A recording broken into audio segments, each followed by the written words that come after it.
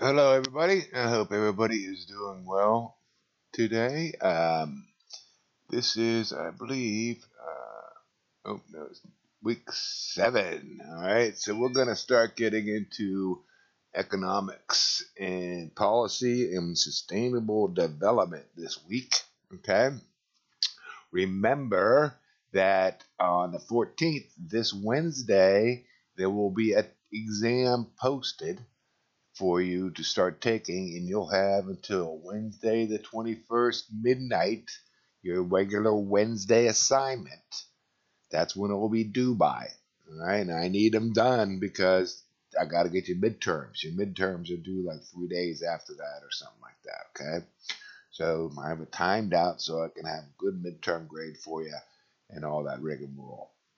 Um, so you do not have a Wednesday assignment next week. So this week you have one though. You got to do your crazy part, or you have to do your current event that was due on week 6. So this one is still due. Current event 5 is still due this Wednesday, and then next Wednesday you will not have one. Okay, let me get back into week 6 here. Where the heck am I? Week 7. You will not have one. All right. So that's it, but you still have your chapter review due on 5. Okay, you can see here on week 8, this is where your exam's going to be. All right, it's going to pop up underneath week 8's schedule. Okay, because it's due on that day, but it will still pop up and you'll be able to view it. All right, you'll get an announcement when it's totally available for you. Okay, maybe I'll put it, I don't know if I'll put an announcement on that or not. I'll make sure. I'll even send out an announcement for the thing that is available. Okay, and it will stay open for you for 1 week. Um, and you still have your chapter 6 review sheet to do there. And then in week 9, we start getting into soil and agriculture. And then I added week 10 for you too here. So chapter 10, we're going to get into environmental health and toxicology. So I got the chapter review sheet due in current event 7. These ones aren't due for a while though. This isn't due till November 8th, and then your current event is like 2 weeks away. So this is like November 11th because we skipped a week, remember? So now these are going to start being like a week later for you, all right? Because we don't have a Wednesday assignment on the test that is coming up this Friday or this Wednesday. So let us get into the PowerPoint here about economics and sustainability. This is one of my favorite topics. This is what I really went to college for my PhD. It was in natural resource management, but we talked a lot about economics, man. Holy guacamole! That's all we did. Derivatives of this, derivatives of that, derivatives of oil and lumber and all. Oh my gosh, it was crazy. It was fun though. I learned a lot. Right. So in this lecture, we're going to talk about how economics exists within the environment and how we as a society actually rely on these ecosystem services, and we need to start trying to account for them just a little bit better. We're going to talk about some of the principles of classical and neoclassical economics. Then we'll start getting into what's called what I like to deem ecological economics. All right. Um, where we try to value some of these ecosystems and use some full cost accounting methods to try to derive what the true price is for a product that affects the environment in some way, whether that is positive or negative. Environment, we'll talk about environmental policies and the role of science in policy making, and we'll talk a little bit about the history of the U.S. environmental policies and laws. So the case study for this class is one of my favorite case studies, and I think I talked about this in the class before, and I know I talked about it last night in my sustainable building class, design class, and if you guys are interested in sustainable building design principles and stuff, um, I guess that's going to be next semester or next year. I usually do that every spring or something like that. But this spring, every fall, I mean, this spring we're doing energy conversion and storage. So if you guys are interested in that sustainability minor that we have at Robert Morris, There's a class going to be offered, one of the first classes. And you don't have to be an engineer to take it. You could be a business major, marketing, accounting, nurse, history, whatever you want, because every aspect, every job out there needs some sustainability people. Okay? And you'll use it. That's just a little quick aside, but this Costa Rica is like my favorite. So since 1980, Costa Rica has regained much of its forest cover. It's an amazing accomplishment. All right, it's called the Pagro Por Soverso and blah blah. I don't know, the PSA, Payment for Environmental Services. It is a carrot kind of program, meaning we're going to tempt you by trying to give you some incentives to do some good stuff. So in 1996, the government began paying farmers and ranchers to preserve forest on the land. We plant cleared areas, allow forests to regenerate, and establish a sustainable forestry system. So this is just like we talked about. I think we talked about the ruffed grouse here in Pennsylvania, right? With the first cut of the grass, they were chopping off those ruffed grouse's heads, and they said, "Hey, we got to stop. We got to save this. Is our key. This is our flagship species. You know, the bird that makes Pennsylvanians feel good. If you know it's the state bird." We started paying them not to cut their grass, right? And we compensate them what we thought would be fair market value for the grass. Okay, and Costa Rica did this on a large scale for the whole nation. And what they try to do is bring back their rainforest, and it actually works. And payments are competitive with the profits from farming and ranching, because no farmer's just going to give up an extra $10 for doing good. They need to be compensated a fair wage, okay? And that was done by the taxpayers' money, and that's okay with me, but that's a policy we need to discuss. The PSA program recognized 4 valuable ecosystem services. Okay? So they concentrated on cleansing of the water and reduction of erosion, the richness of biodiversity, because without biodiversity, you'll never have resilience, and then you'll never have sustainability. We learned that last PowerPoint, right? Scenic beauty and attractions for ecotourism. So they want to be profitable here. They want to make some money for these farmers. Is, hey, maybe they can do some ecotourism. Instead of planting those crops, they can give some tours. Excuse me. And then also carbon sequestration, where carbon dioxide is actually pulled from the atmosphere. And this is something we really, we really need to start doing more here in the United States. First, though, we have to start trying to actually pay the full price of the carbon. So we need that carbon tax. The carbon sequestration techniques are a little bit different. You got a credit. You actually get paid for sequestering the carbon that's in those tree trunks that you grow back in Costa Rica, those tree trunks that grow back on the forest. We can calculate how much carbon was actually put into those trunks, just like we can calculate how much carbon was taken out and put into the atmosphere from your exhaust pipe from your car. Okay? And then we compensate them for doing a job for us, tending to those trees and allowing them to grow, and taking that sacrifice and not planting, corn and making some money on the open market. All right. We should have more programs like this. We'll talk a little bit more on the soil or in the agriculture section about this. So we call it regenerative agriculture. And we try to get farmers to, try to pay them for carbon, what they sequester in the soil as well as the trees. Okay.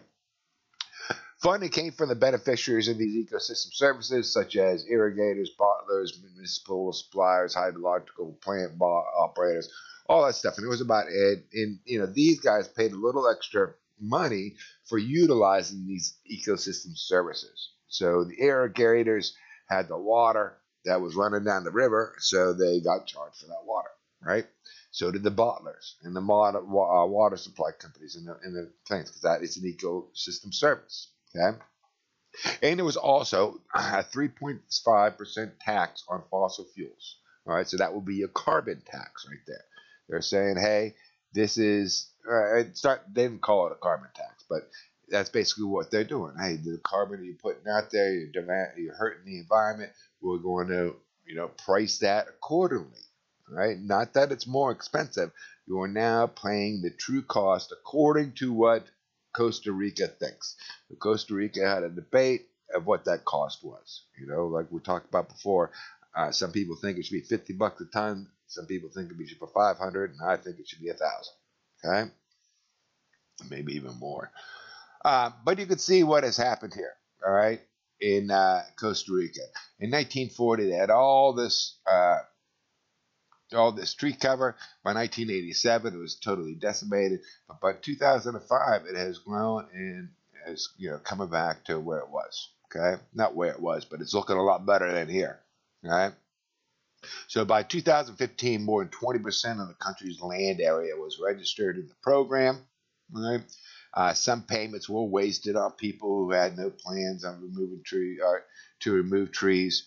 And much of the money went to the wealthiest landowners. So there are some disputes if these things work properly, and they need to be watched and managed. All right, but the reason why we know this is that they watched and managed them.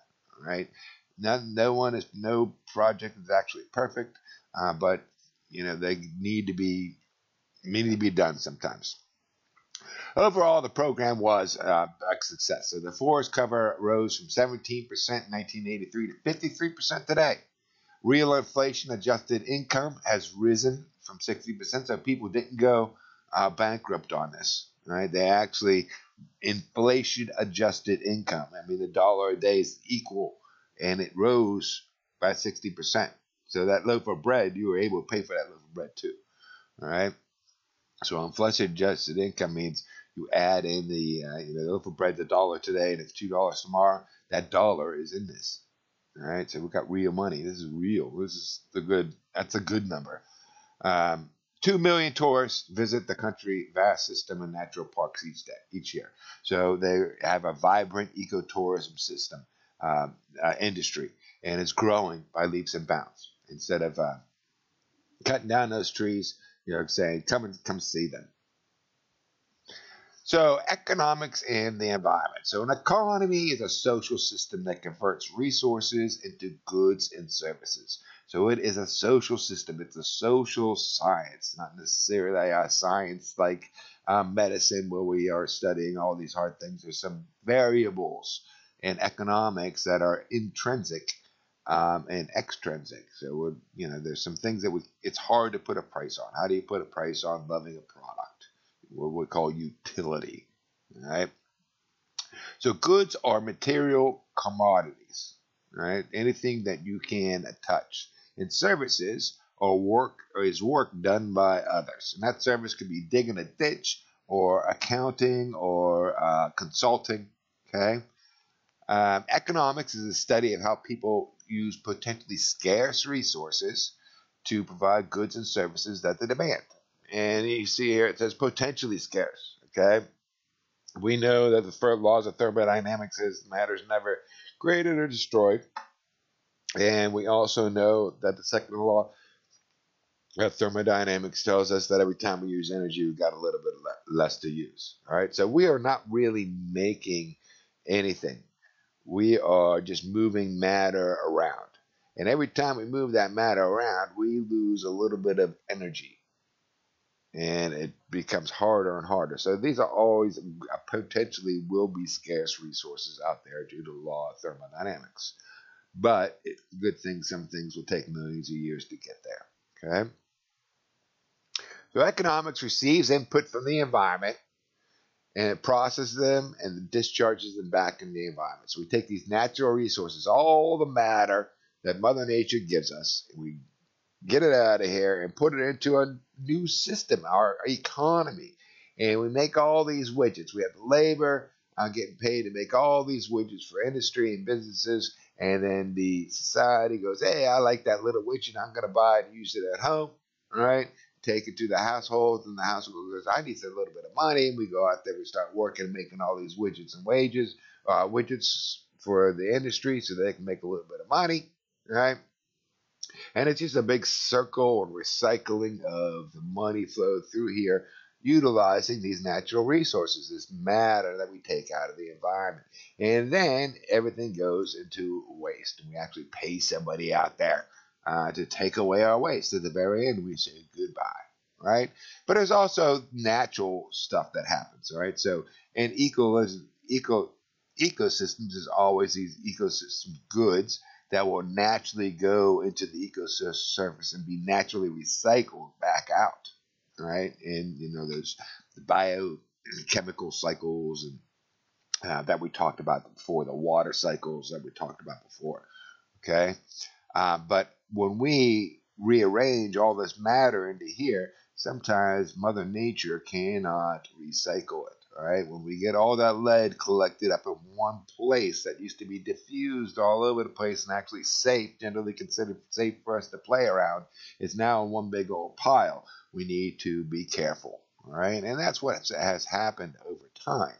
All right, the natural resources of our ecosystem goods include like fresh water, trees, timber, and energy for the sun, wind, and all that good stuff. All right, and those are kind of limited in a sense. Okay, we only have so much fresh water right now, and we need to keep it clean. So if we pollute it, it will no longer be useful for us.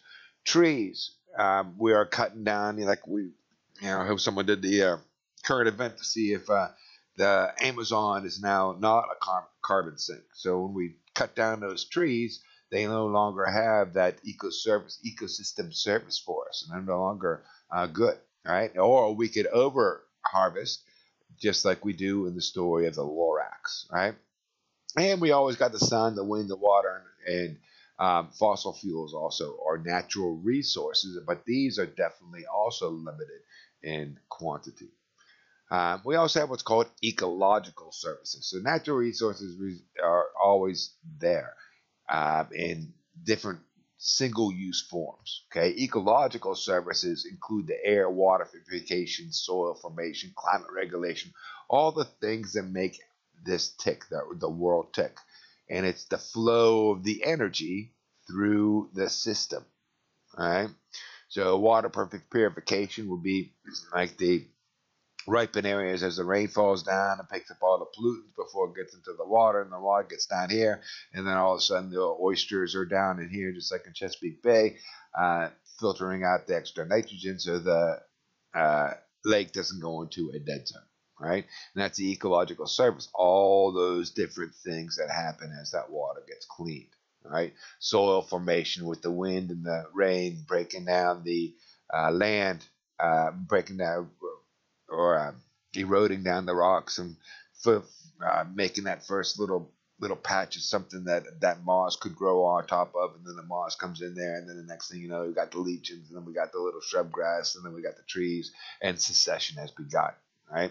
That's an ecological service. Okay, the bees pollinating the trees. Right?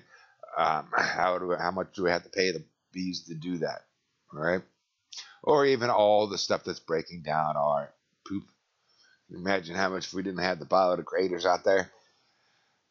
Economic theory moved from invisible hand to supply and demand. So there's this guy called Adam Smith, and he argued that self-interested economic behavior can benefit society as long as it is controlled. You hear this? As long as it is controlled. So you might hear Adam Smith or the phrase invisible hand a lot. Okay? And this is the principle that he said, if the market is allowed to act and itself, the people will be guided by this invisible hand to benefit society. They won't want to do bad things. They'll try to do the best thing, because if they do the best thing for society, that's how they're going to profit the most. Okay, so why should we need to interfere? Okay, because they want to make money. They're self-interested individuals, and by doing what's best for society means they will make the most money. Unfortunately, Adam Smith, he only talks about this, I think, twice in this book, maybe 3 times. All right, it's just on 2 different pages. Okay, and he says invisible hand once.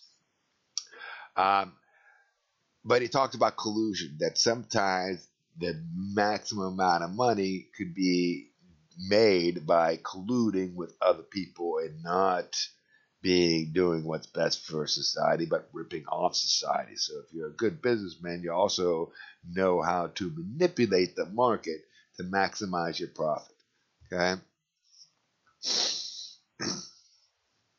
Neoclassical economics also describes the conflict between buyers and sellers, right? The buyers want to pay the lowest price ever, and the sellers want to sell for the highest price ever. Okay, so I like to play the stock market a lot, and I want to buy high or buy low and sell high, right? Or when I'm selling, I like to sell high and buy low, right? Uh, that is just the nature of the markets. Okay.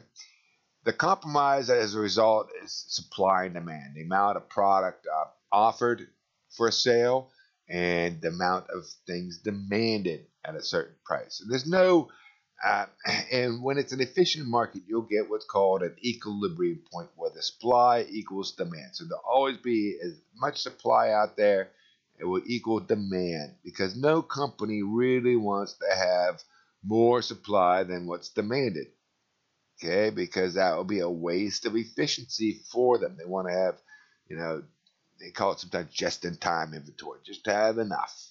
Okay, and they won't ever, why would they want to waste money? They will never produce more than they can sell, right? Yes, they might make a mistake and someday the market might fall and no one wants to buy your widget anymore. I mean, that's business. That's a risk you can take. But an efficient marketplace that we're talking about here, and the equilibrium point is that the market is actually efficient. They're not making any more than you can actually buy. So, like when we say gross domestic product, it's really calculated by how much we actually consume. Because if we just thought about how much we bought or how much we produced here in America, we'd be leaving out all those widgets in China and Mexico and Canada and everywhere else in the world. So what it really is how much we're actually buying, not producing. Okay, so that's kind of, but it is supply and demand. So cost benefit analysis is what helps us do this. Okay, we will compare the estimated cost of a proposed action with its benefits. The choice is the greater excess of the benefits over the cost will be made. So if we get more benefits over the cost, then we will actually we will purchase it or try to produce that widget. The problem with cost benefit analysis arises that when not all costs and benefits are easily identified. So what is the monetary value of ecological cost of clearing a forest? All right, so we got that biodiversity that we've lost because we've cleared the forest. We got that carbon sequestration that we lost because we cleared the forest. We got that temperature regulation because we've cleared the forest. We got that soil holding in the soil because we destroyed the forest. So there's all those other costs that not necessarily are being attributed to clearing of that forest or that piece of the lumber that you're buying to build your home at. And that's what an ecological economist aims to try to do, is try to find that price. So monetary benefits are usually more easily quantified than environmental costs. So the decisions are often based towards economic development. So we want to try to make some money here and try to increase our net worth. And we don't really always think about these environmental costs because that tree is going down. We'll make a killing this year, all right? 5 years down the road, we won't have any destroy the Lorax we're having. We won't have any Lorax to make those Lorax shirts or whatever they made there. Okay? The neoclassical economics assumes that natural and human resources are either infinite or they can be substituted easily when used up. So they know that fossil fuels can be depleted and they are a finite source. But they also say, hey, we'll just find an easy substitution for it. We'll just switch over from what we're using right now is light crude oil, all right? And that's what's really started this whole thing. Now we're using this stuff called bitumen and creogen, all right? And it's still a part of the oil family. It comes from the carbon chains of oil, but it's not the same as what we've been used to. So I don't know if you guys remember Beverly Hillbillies. Jed took that gun and shot it in the ground, and up came a bubble of crude. That's a light crude oil. Well, the bitumen and the creogen are actually coming from what's called tar sands and fracking shale. So we're doing some crazy stuff to get this stuff out. It doesn't even look like, I mean, it does look like it after the end product, but it's not coming out the same. And we'll discuss that a little bit more in the energy section. Soil, fish stocks, and forest products can be overexploited, so we can't really find a substitute for some of these. I mean, what's our substitute for fish? We've got to eat something else. But once those fish stocks, or once that soil, or once that forest is totally gone or overexploited, they may not come back. All right. So we've got to be very careful that we manage them in the proper way. We manage them sustainably. Inexhaustible resources like water can become contaminated. So water will always be here on Earth. We'll never run out of water. We got all that oxygen, all that water in the ocean and stuff like that. But it could become so polluted that we cannot clean it anymore. And we'll talk a little bit about this more in the energy section. But we do something called fracking, and fracking for natural gas and oil takes a lot of water. And that water, once we put it down there and draw it back up, is no longer cleanable. We don't know what to do with it. So we take it, we inject it back down into the ground and say, don't come back. All right. So we take all this fresh, clean water that we used to be able to drink and bathe in and do all that stuff. We make it totally useless, and we take it off of the water cycle. Okay, by putting it back down in the ground. So it's actually taken out of the water cycle. Amazing.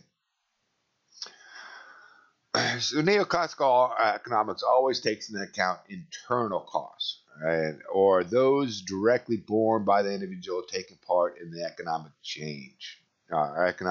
exchange. So the internal cost would be just the things that you can touch. Like if you're wanting to go buy a mouse, the internal cost would be the labor going into building that mouse, the plastic, the internal wires, the lighting, all that rigmarole, and a little bit of goodwill. All right, would be the internal cost of that mouse. But there's some external costs that might be affecting others that we may not be in that equation of the total internal cost of that little widget. All right. So what were the health impacts of getting this plastic for the mouse? All right, that plastic was done through fracking. All right, was there any where that natural gas came to make the plastic for the mouse? Was there any health impact when that was being actually extracted from the ground? Right, depletion of resources. So declines in the abundance or loss of natural resources to provide wealth and substances such as fish, game, and wildlife. So was anything poisoned while we were making this? Stuff like that. So there's also aesthetic damages. You can see here with the trees. Take down all these different trees, and they'll no longer be beautiful. I mean, that's what happened with Costa Rica. I mean, part of their initiative was, I think number 4 was to make it beautiful again so they could do those ecotourisms a little bit more. And there's also financial loss. So, the global warming is coming up here, and I think we talked about this a little bit in the global warming industry, or a section that the insurance industry is getting a little bit sensitive to global warming, and they don't really want to be insuring a house that is in Florida or on the Louisiana coast or Gulf Coast these days due to the increased strength of hurricanes. Not necessarily the strength amount of hurricanes, just the hurricanes are getting bigger and getting stronger and causing more damage, and they are having trouble covering the losses. Okay. The third assumption in neoclassical economics is discounting. So when the future effects are granted less weight than the present ones. So many environmental problems unfold gradually. So the impact decision made to benefit in present generations are often left to the next generation to deal with. I think I talked about way back when we had the I don't know if I told the story or not, but the Indians that used to live here, the Allegwe Indians that used to live in this little region, they had really the first written constitution out there. It's called the Law of Peace, the Great Law of Peace, and they had like little states. So Maine and Pennsylvania were like one little Indian tribe, and Ohio and stuff was another. So just like kind of like looks here, they had their own little states and their own little constitution, and they had any disputes, they placed them across. Seriously, that's what they did. All right. But one of the things in the Constitution is that the women ran things. They really made all the political decisions. So it was inverse from what we had, right? From the United States Constitution in the beginning. Men made all the decisions. Here, the women did. And part of the decision making was, how was this going to affect the tribe in 7 years from now, or in 7 generations from now? Holy cow, 7 generations. That's some futuristic thinking. But that was all part of their thinking process, and we need to do that a little bit more. Because also we have to think about it now is here and today. All right. Very rarely will I even hear about a business even trying to attempt to do a 50-year plan. All right. And then we're using a 2 or 3, a 5, and a 10. When I did my business plan to start my CSA, I only had to go out 10 years. Okay. But I did have a thought of my 50-year plan, but that's still not the second generation. But I got my next generation. My daughter's going to take it over, and she's already working on it, right? So she's going to be the next generation. But I'm not doing 7 generations, that's for sure. The fourth assumption is that the increase in production and consumption in goods and services, called economic growth, is essential for maintaining social order. And this is the key. This is what really makes neoclassical economics is the economic growth. And I think we talked about this a lot already. And we'll talk about it a little bit more. So economic growth means that we consume more than we consumed last year. So gross domestic product is how much we actually consume, right, as a nation. So in 2020, if we don't consume more than we consumed in 2019, we stink, all right? We have negative GDP. We just might have a negative GDP this year because of the pandemic, all right? And it'll be the first year in a long time since the Great Recession, since Obama took over in those, way back when, all right? 2008 financial crash.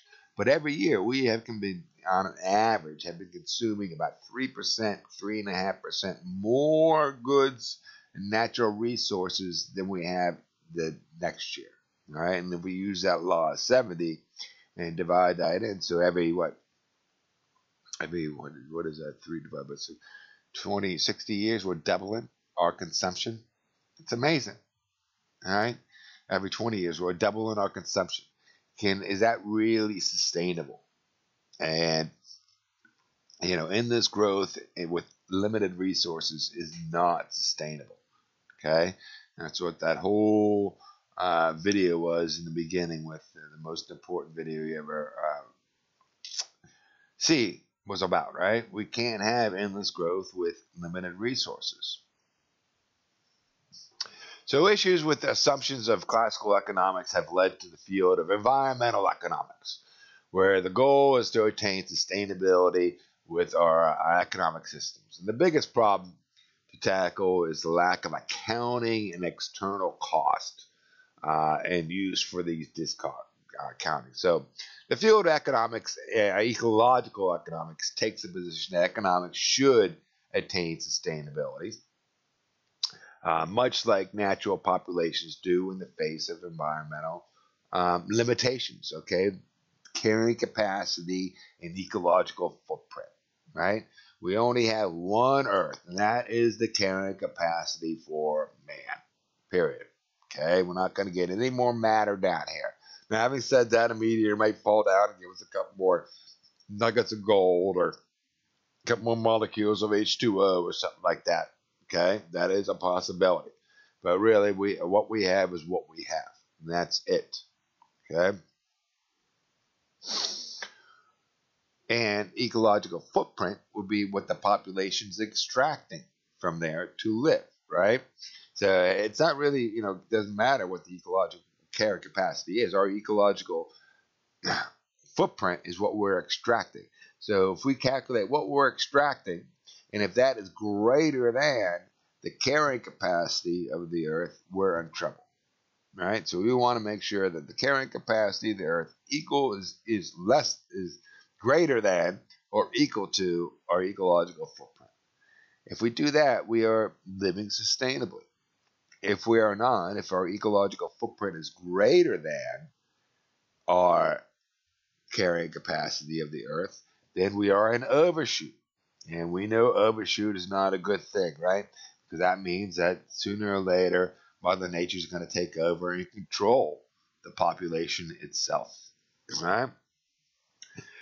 And this lady right here, Kate Rowland, she invented, or not invented, but she is part of the sustainable development kind of stuff, and she's been working on it for a long, long time. She came up with the concept of what's called donut economics. It's a new way of thinking about the sustainability stuff that we're talking about here in ecological economics, all right? And what we look at is we look in the middle here. We got these words like water and income and education, resilience, voice, jobs, energy, social equality, gender equality, and health and food, right? So what we want to make sure is that everybody in a society has enough food. All right. If they have enough food, that means that they will be up here in this part of the donut.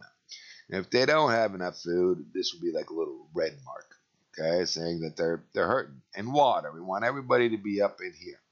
Okay, they want to have enough clean water. If not, we got to work on it and try to get them up here. Okay, and income and education. Some of this stuff is, you need to decide for yourself and put in your ethics. How much income does people need? Should we have a minimum wage? Should we have a wealth tax? That kind of stuff. That's that's the political debates, right? But we want to make sure that everybody can have enough income, in my humble opinion, to make sure they can buy some food and some water and have some health care and all that other stuff. So some of these are, a value judgment. But we want to try to make sure everybody's in this donut. But we got to remember the ecological services that we have out here. Okay? The things that keep us alive, like biodiversity keeps us alive, land use change, climate change is very, in the thermostat, are we changing the heat? Okay? Fresh water use, are we over withdrawing the water or polluting it too much, right? Do we got a lot of algae blooms going on? Those kind of things. And if we're out here in the red, past this little donut, that society is basically messing with the biochemical cycles out there. And they need to do something about it, okay? And there's an interesting website, this Good Life leads here. There's the link, but I already brought it up, so we don't have to waste time with me loading it, all right? But this is like Kate Rowland's website, and it's developed really into something else, okay? So, please go and spend some time on here, but it's pretty neat because you can compare countries, all right? So we'll go to the country comparison, and what do we got here? This is the United Kingdom. Let's go to Costa Rica, see what Costa Rica's doing here. Let's see, Costa Rica.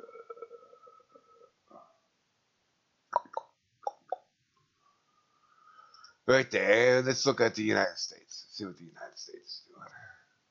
Okay. So there we go. Here's the donuts for Costa Rica and the United States. You can see here is the United States. And we are in overshoot in all the biochemical stuff except for blue water. Right? We just got a little bit of this. This is the ocean capacity. Okay. Yeah. I'm pretty sure this is ocean capacity. Maybe not. Maybe it's all water too. Looks a little bit different than that other donut. It might have changed it a little bit on us. The categories. But you can see these are the big the environmental services that we are on overshoot from. In Costa Rica, they're not perfect, all right, but they are starting to get a little bit up here with the CO2 emissions, right? But they're paying those farmers to bring that down, try to get back into the donut range, okay? And in the inside is the social stuff. So Costa Rica is definitely doing great, in the social places. They still got EQ, which is EQ. I thought the EQ equality. All right. So equality, probably men and women equality, gender equality, all that stuff. All right. And then EM, which is employment. All right. And you can see the United States too has that problem with that too. EQ with equality, and we have some problems with equality, believe you me. All right. And EM, employment. And this was done probably before the Great Recession. So we really, we've been hurting on the employment. It's not just, having a good employment number that you hear on the news or what have you. It's also about having enough income, a job that's going to pay you what they call sustainable development or a living wage. Right? Is one job enough to pay for, your room and board? Okay, and that's hard to find sometimes in the United States. So take a look at this website. It's very interesting. They got a lot. Look around there. They got the world map that goes on here, all the different scenarios, and it tells you about the data. You can download the data and use it yourself. Okay, it's well organized and a well open source. Okay, that's what science is all about. Even a social science from in economics. We got to disclose how we come up with the numbers. Okay, so this is a new way of thinking. This is the way I try to think too. I try to think and doing in economics to make sure everybody has these little needs. All right, and you might not think that education is a need, but I do. We can discuss that. Okay, you might not think that resilience is a need, but I think so. Voice, Second Amendment kind of thing, First Amendment kind of things. Okay, and these are open for discussion. Like I said, how many calories do you need? How many gallons of water? That's kind of basic. But some of these are harder to assess. Everybody will have a different opinion. But we can come to a common ground, I believe. So what we try to do in sustainable development and ecological economics is hit what's called a steady state, all right, which would mirror ecological systems neither by growing nor shrinking, but rather establishing that natural equilibrium. So remember, in the S curve that starts up, the J curve of our population goes up here, and then all of a sudden we're in an overshoot, okay, and then we come crashing back down. But what we try to do with ecological economics is, yes, growth is a necessary condition for any population in any society. It does need to have that exponential curve to shoot up to make sure it's a viable population, right? Because we need that genetic diversity and all this other kind of stuff that goes on with a bigger population or a well-sized population. But eventually, that S curve, that J curve, needs to flatten out, turn into an S curve. We want to stay right up in here in that steady state. So everybody is within inside this donut little area. If we go out here, we're coming into overshoot, right? If we don't make it, then the society's, not booming at all. Okay. So attaining sustainability will require the reforms of environmental economics and change its attitude and advocated by ecological economics. So one important approach is to assign monetary values to economic goods and services, not just all the widgets, but we got to start giving Lake Erie due, right? And we talked about that one group wants to give Lake Erie some rights, We at least got to admit and notice the ecological services that it puts out and starts giving a little bit of a monetary value to those services. And we need to make that part of the cost benefits analysis as well.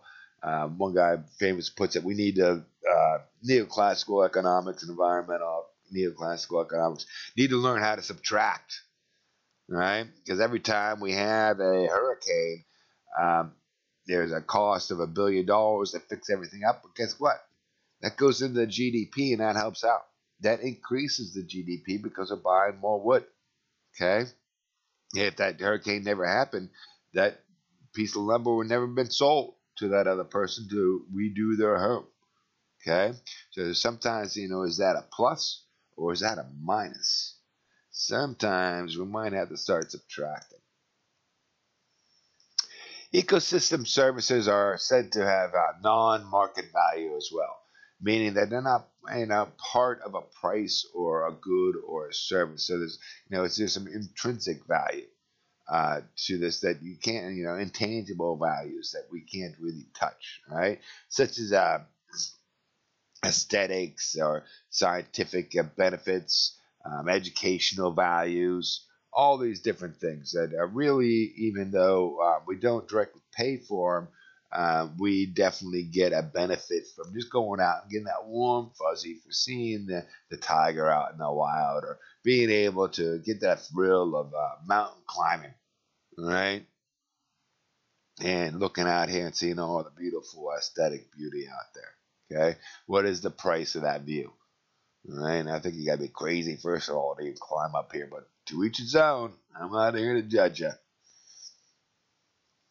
Accounting for non-market values like these improve economics and environmental decisions. So once we can find out what's like the optimum value worth of something, we might use later.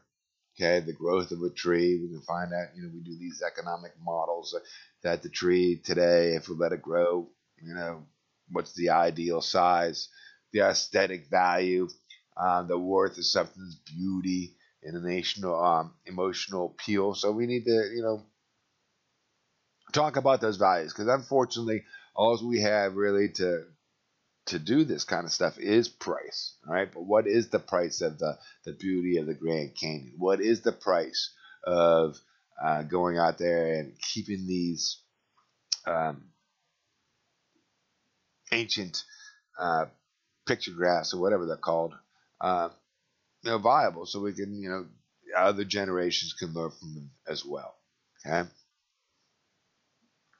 So economics have sought ways to assign market value to ecosystems for a while now. And one research team collected evaluation of 17 major ecosystem services and reanalyzed the data and multiple values across the total global area. And they calculated in this 2014 study that the Earth's biosphere in total provided about $125 trillion worth of ecosystem services each year, and that is in 2007 dollars, right? So $125 trillion worth of services that are basically free, because we're not paying the bees to pollinate, right? We're not paying the trees to take in that carbon dioxide and sequester the carbon and send us out some oxygen, right? But if we were to do that, manually, I guess, it will be worth $125 million. And this is equal to about $148 trillion in 2017 dollars. So you can see here was with the rate of inflation. So $225 trillion in 2007 was now worth $148 trillion. Whew. That's a nice rate of inflation. The amount that exceeds the global annual monetary value of goods and services created by the people. So the Earth gives us more services than we actually do as a society. And you can see all the different things, from the storing of water and supplies, to regulating the water, cycling of the nutrients, to enable a regular recreation, to have school little tours providing education, controlling erosion, that's $16 trillion, pollinating of the plants, how much is the bees worth? They're $0.2 trillion, all right? So there's all these different things, and that's what ecological economists kind of do, is adding this up. And this is where we also get some of our ecological footprint and things like that, and how put together that donut economics model. Okay? So all these different little things. It's pretty neat to think about all the things that Mother Nature provides for us we don't even think about in our daily lives. I always like to say when I got into what I do now, because I started worming and feeding worms my garbage, and they would eat my leftover paper and paper scraps and coffee grounds and stuff like that. And my favorite saying is, worms don't talk back, right? I would put my garbage in there, and organic waste in there, and it would turn into this black gold. And they wouldn't fuss at all. They wouldn't run away. They wouldn't yap. They wouldn't bark. They wouldn't do anything. They would just sit there and just eat, poop, and have sex. That's all they did. Unbelievable. Must be nice being a worm. So we can measure progress with full cost accounting methods. So the economy of this nation has traditionally been assessed using the gross domestic product (GDP). Right, the total monetary value of goods and services produced in a year. Remember, this is really consumed because it's not just United States. It's what all the United States consumes, even the stuff that is produced in China. Okay, so I just want to stress that a lot of times. I don't know why I do. You guys probably know that by now. So, but it doesn't account for non-market values of both desirable, undesirable economic activity. So we forget to subtract sometimes. Okay, it just that's what we go for, and that's why that one guy in a video way back when said, "Hey, in growth we trust." That's what we really do. That means if we don't have a positive gross domestic product, if we don't buy more stuff than we did the year before, we stink. All right, and it's considered a bad economy. Okay, but we cannot do that forever. It's not going to last forever, that's for sure.